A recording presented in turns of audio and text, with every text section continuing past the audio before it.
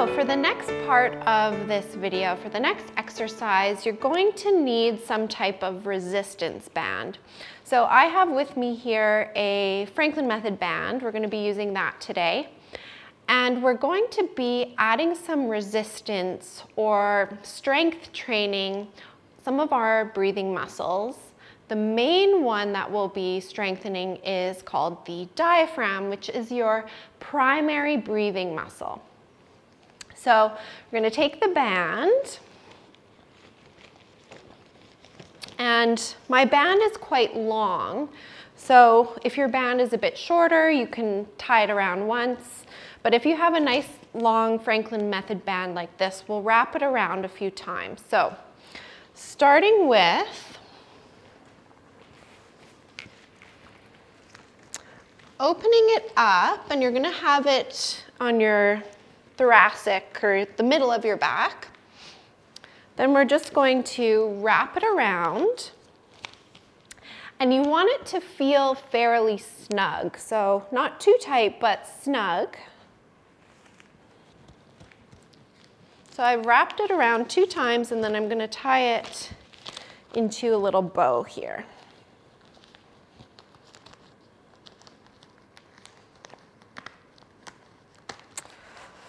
All right, so this is providing some resistance for your rib cage and resistance for your diaphragm muscle. So you're going to take some deep breaths in and out through your nose, and see if you can push your rib cage out in all directions into the band.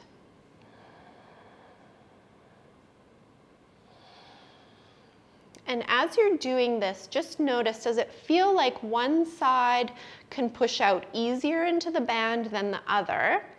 And if you're noticing that, try to make it happen equally. Same on both sides.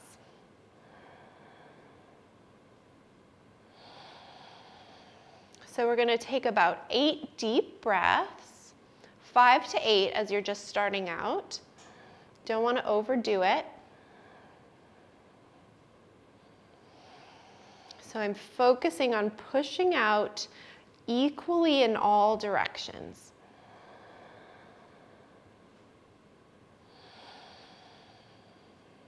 Let's just take 2 more breaths together.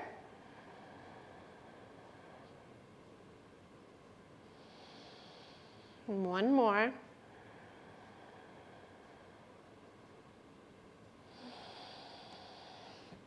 Okay, so from here you're going to undo the bow,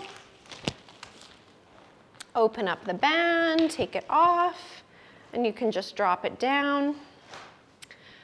So now you're going to try to take some deep breaths and notice how easy it feels to breathe. So I really feel like I have a lot of space for my breath.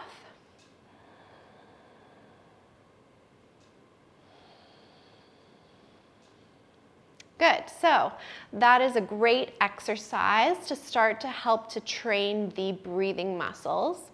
As I mentioned, when you're starting out, you want to make your repetitions lower. So maybe try 5 to 8 breaths, and then you can build and work your way up as you get more practiced. So I would definitely do this daily. And very important, as you know, when you're on your horse, you want to make sure that you're maintaining a consistent, nice breathing. So this is definitely going to help train that. So thank you very much for watching. I hope you enjoyed the video, and we'll see you in the next one.